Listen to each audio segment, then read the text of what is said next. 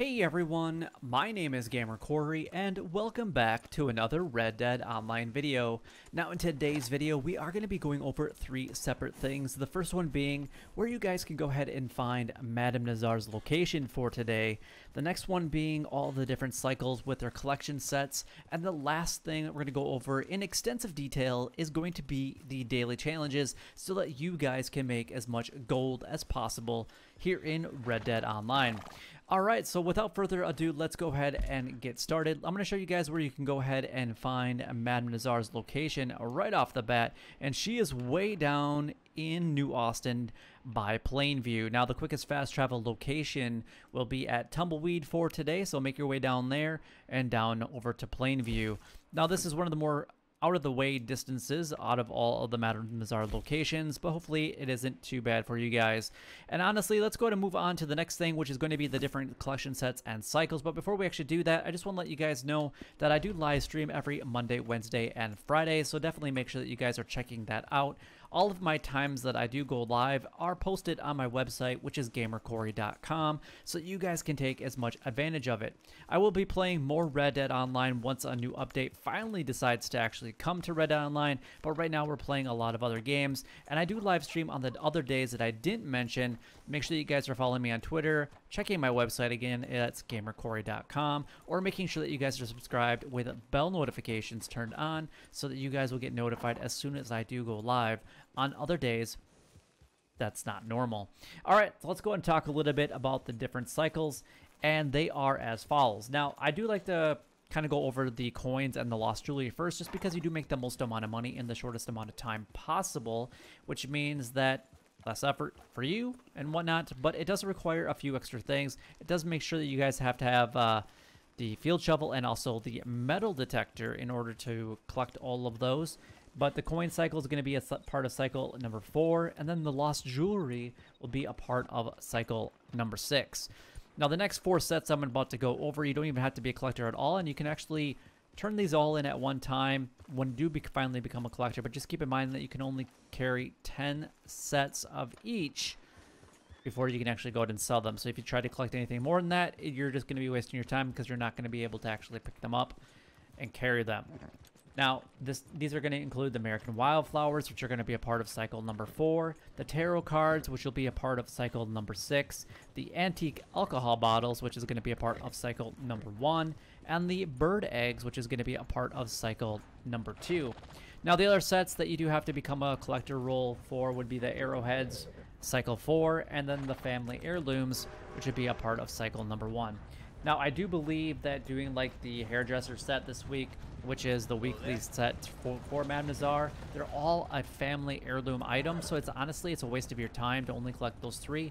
You might as well just do the full collector set of the family heirlooms because you're going to make significantly more money instead of only just turning in those 3 items.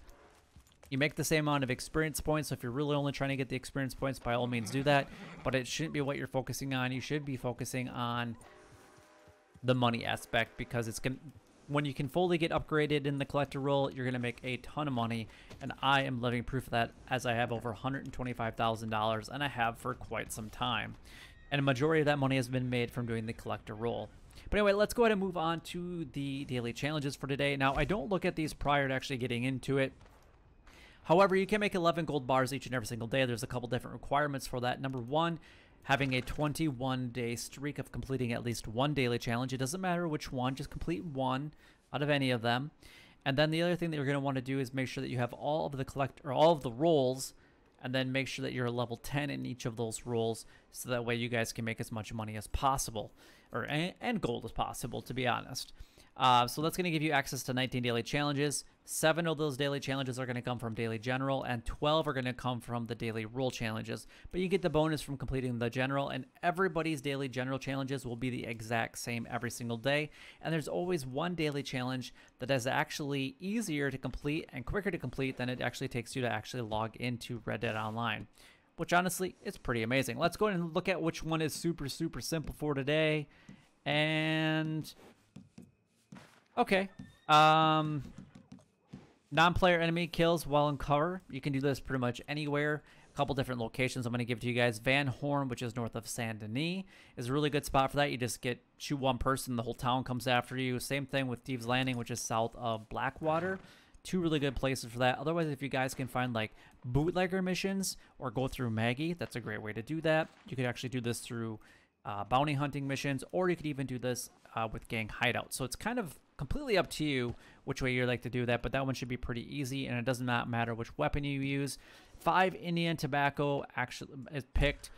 There's a lot all over New Hanover. You can find actually quite a bit around Emerald Station. Not the Heartland Overflow, but more around like this area.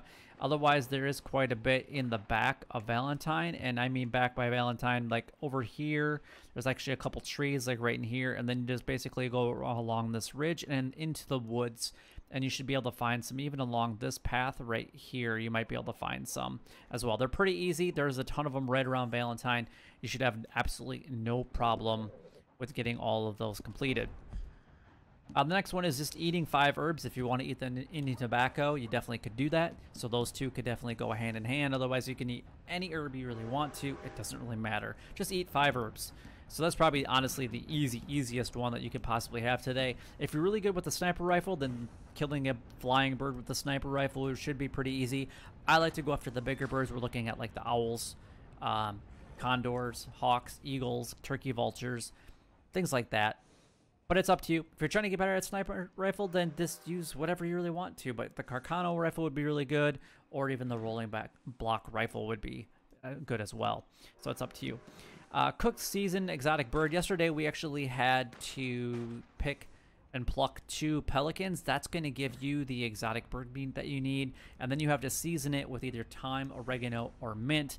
And thyme, oregano, or mint, if you guys go along the Dakota River Valley, just a little bit south of Valentine, along this entire stretch of road, either side, doesn't really matter, but majority on this side, because I actually spend more of my time on this side of the river, you can find tons of those herbs, like, again, thyme, oregano, or mint, but it doesn't matter where you guys really go, because they're one of the more common herbs anyway, just because they are used for seasoning. And then you can go to any of the campfires. There's one located in Valentine, you have one down in Rhodes, couple in Saint Denis, you have your camp, obviously, there's one in Blackwater, there's one south of Tumbleweed at Solomon's Folly, which is pretty much straight west of where Madame Nazar is at for today.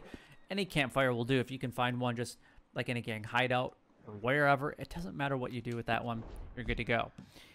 So the rest of them are 3 free roam missions completed. So these ones should be like the stranger danger missions, really. We got idiots again. So any of the stranger danger missions would work actually just fine. And then you guys can actually just go ahead and get any of those completed. There's lots of strangers all around the world. And wow, they're higher levels, so they're just flat out morons. That's cool. Okay, so you're just gonna be a bunch of idiots. That's awesome. I love people like that. All right, so let's go ahead and move on to the next one. And let's see.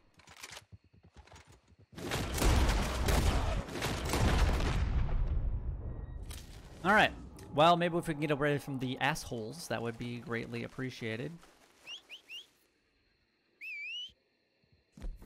Wow, they're just high-level idiots. Okay, well, let's go ahead and move on to what the next ones would be here. And let's see, we can do basically 3-player kills with pistols. Just make sure that you guys are using pistols inside of the showdown mode, and you guys should be good to go. Wow, these guys are pretty much just flat-out douchebags. I'm actually just gonna go ahead and parlay with them just so that I can continue with the video, and then I'm gonna go and kick their ass later because this is fucking annoying. Anyway, let's go ahead and talk a little bit about the rest of the daily challenges. Honestly, griefers, if you guys are a griefer, you guys are idiots. That's all I'm gonna say. If that's the way that you guys play in free roam, then you deserve to have everybody press charges against you. You deserve to be kicked for griefing and everything and whatever. And actually, one of the things on here is you can actually report players for actually Let's see, like, look at this. You can go in here, and when you report them, it is actually disruptive behavior. That's what that would be considered, disruptive behavior. So if you guys are doing griefing, go play a damn showdown mode, for God's sakes. Go do something else besides pissing around with people's stuff here in Red Dead Online. That's all I got to say. And for somebody to be a high level like that and doing that kind of BS, that just shows what kind of low life they actually are. Anyway, now that that's out of my system, we have to complete one special moonshine recipe. So just go to the Moonshine Shack and start one. You actually don't even have to complete it. You just have to make sure that there's none brewing right now. And then go ahead and start that. You can use either the Argarita, the Creek Plum, or the Caribbean Rum to get that started. Drink your own moonshine. So if you've already created a batch before you sell it, go to do that. Otherwise, if you start the special moonshine and it's a strong one, then you can do those together. We have to have 2 moonshine bar drunken player interactions. Just, you know, have a good time. Oh, they left the session. Okay, well, I guess I'm not going to be finding them later. So that's cool. So just have a good time, invite some friends in, get drunk, have a good time. The next one is going to be the trader role. We have 3 camp stews eaten. So just go ahead and eat the camp stews. And then, yeah, there's actually, you can just eat the base quality stew at the camp and you're going to be just fine. Otherwise, you can always season it or spice it up with whatever you really want to make it a little bit better. Otherwise, the base quality stew will actually work just fine. We have to have 20 total donations to Crypts. The best way for this one is actually like the feathers. Flight feathers work really good, but any feathers, just because you get an abundance of them anyway, especially if you're going over to like ducks and geese for like animal fat and whatnot. We have to have 2 goods sold to a local buyer, just 2. You don't have to sell full 100 goods, just sell 2 goods to a local buyer. It seems like a lot more people are doing the trader rule lately. I've been seeing a lot more enemies popping up as far as like the rival traders, which I obviously don't do anything about because I think that griefing is a very low life thing to do, as previously stated. We have to, next one is going to be the collector rolls. Total of 6 collectibles collected. 3 of them can be the lost jewelry, so these 2 could go together, and then you can find through with a shovel. Some of these might be the lost jewelry, otherwise you might have to go for like the coins or the arrowheads. It doesn't really matter, but just pick any 6 and just go after them. And they can even be ones that you randomly find on NPCs, which is pretty amazing. The last one that we have is the bounty hunter role. We have 2 bounties brought in from West Elizabeth posters. You're looking at Wallace Station. Not Fort Wallace, but Wallace Station, Strawberry, and Blackwater. And then we have to have 3 bounty targets lassoed from horseback. So just lasso them from horseback. And then you can actually let them go. And then you can take them down with bolas. So these actually can all be done pretty much together, which is pretty amazing. Typically, on average, it takes about 3 bounty hunting missions to get all of these completed at one time. So that's usually a minimum of a quarter of an extra gold bar, which is pretty amazing. But typically you can get up to 0.1, well, you can get up to 0.32 gold bars per bounty hunting board. But on average, I'd say 0.16 is kind of the way to go. But anyway, if you guys did enjoy the video or anything, don't forget to like, comment, and subscribe down below. It would help me out a lot and is greatly appreciated. And also, guys, don't forget to check out my live streams every Monday, Wednesday, and Friday. Other days to be announced on either Twitter, my website, or make sure you guys subscribe to the channel with bell notifications turned on. But I hope these videos do help you guys out. I would really much appreciate it. Let me know in the comment section if they are very helpful or what you would like to see a little bit differently. But until next time, YouTube, you guys keep doing what you're doing because you're already doing it. And you guys, stay gaming.